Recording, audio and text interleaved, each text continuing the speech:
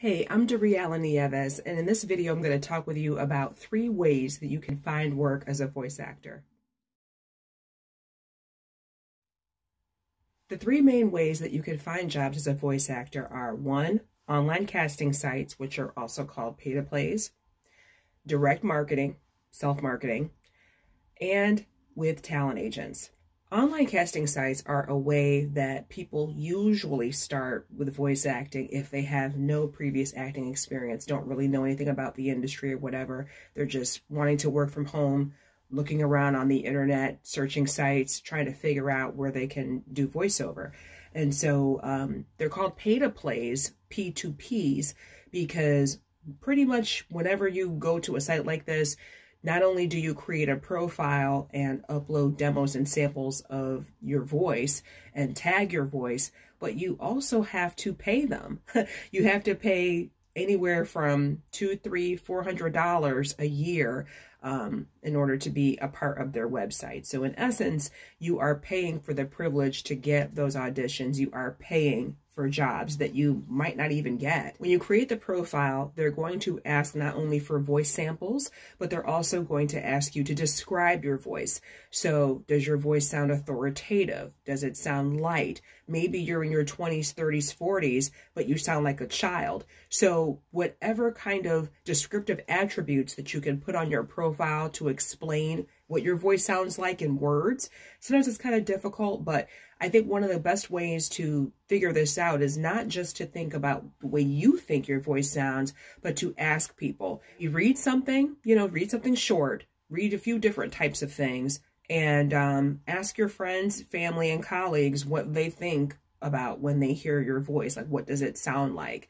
And you can do it on video, but it's best to just do a quick MP3, a quick recording on your phone or whatever, or maybe SoundCloud or something, just so that they can hear what you sound like and critique you. I've been in different challenges, free challenges, where this was done with everyone in the class, and it was very helpful to get descriptors from those people.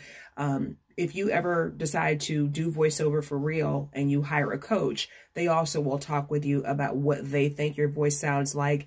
And if you start to get buyers of your voice or people that like your sound, they also will be able to tell you, this is why I like your sound. This is what you sound like. You sound friendly, conversational, warm, authoritative, clear, believable, whatever the words are that fit your type. And this is helpful because when you get auditions, like I talked about in the last video about auditioning, you want to audition for things that actually fit your type.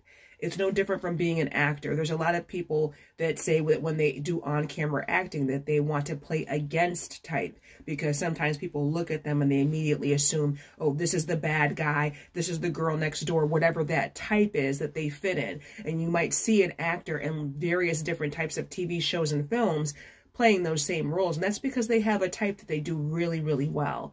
And it's not very different from voiceover. You can do many things if you have the skill to do them, but a lot of people have a set type, set voice type that they get cast for the most.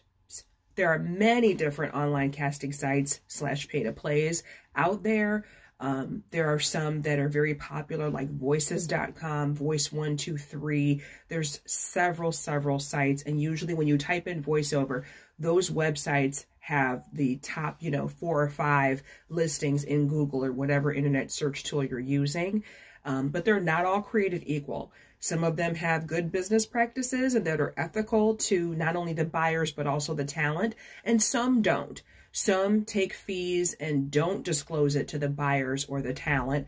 And there's lots of different types of business practices, just like any other industry. So it's best to do your research to figure out which sites you want to be affiliated with, where you want to have profiles, where you want to spend your money, as opposed to just going with what everyone else says is popular as far as online casting sites for voice. The second way, and this is the way that I get a good 80–85% of my jobs, is self-marketing.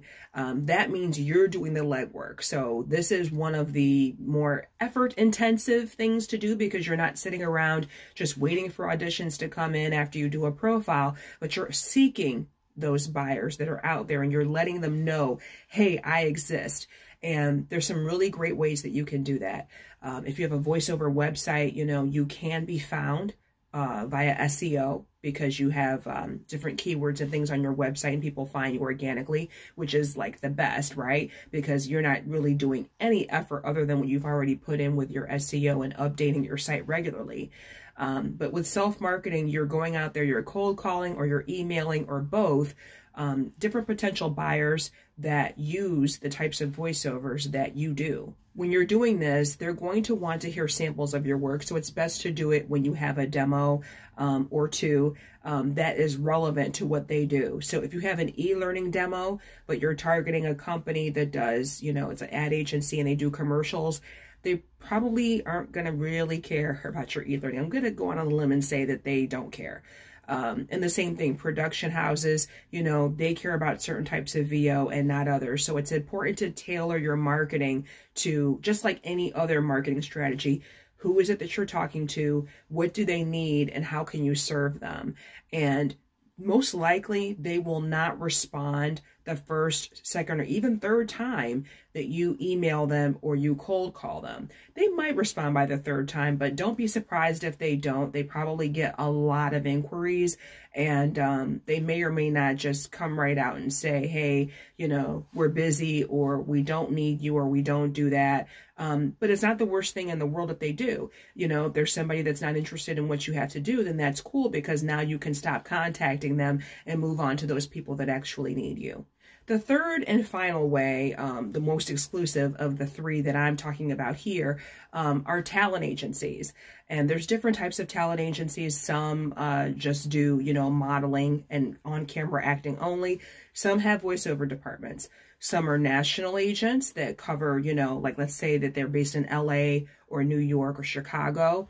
You know, those are most likely national agencies. And then there's some that are regional, which is pretty much everywhere else. And there are pros and cons to being on either of those. I'm not going to get into all that here, because as a person that's beginning in voice acting, or someone that's just trying to get information about voice acting, I can pretty much say that you're not going to be able to get on a talent roster that's going to give you auditions that you would not see. Like 99% of the time, you're not going to see these same auditions on a pay-to-play site. They're exclusive for talent agents. And it's just that some ad agencies, production houses, some networks on TV and film, they don't want to go through regular talent channels like just out there. They want someone that's vetted, that they know this person really truly is a talent. They can get the job done. And so they go through the voiceover departments of talent agencies to do this. If and when you decide to be represented regionally or nationally by a talent agent, they should not be charging you to be on their roster. I remember this one particular agent in Atlanta. My daughter wanted to do modeling, and people would always talk about, you know, to me, like, hey, you know, you should really get her into modeling. She's a beautiful girl. You should do this. You should do that. And it was the toughest thing. And there's a couple in particular, I won't name them, but, you know, there's scams everywhere, right? And I fell for it, unfortunately. This was probably like, I don't know, 10 years ago. And they wanted a certain fee in order to be listed on their website and things like this. And, you know, she didn't get auditions. She didn't, you know, get, you know, casting sent to her. Well, really, it was through me, because she was under the age of 10 at the time. And so you have to make sure that your eyes are wide open when you do decide to go with agencies, so that you are not getting played, because there's people out there in any industry that are ready to take your money for nothing. I go into these different ways to find work and things you have to do in my new Vocality e-course, which is launching in March of 2020. And so if you're interested in that, if you're interested in getting emails when the launch goes live, and even the Facebook challenge that's going to accompany it, there's a 5-day Facebook challenge, I invite you to sign up at bit.ly/vocality-ecourse. And if you don't have my resource guide, I've talked about it in previous videos, but maybe this is the first time that you're watching me. And so if you need the resource guide, get that from bit.ly/Doree Voiceover Resource. I hope this was helpful to you, to give you a quick overview of ways to find work as a voice actor, and I'll see you in the next video.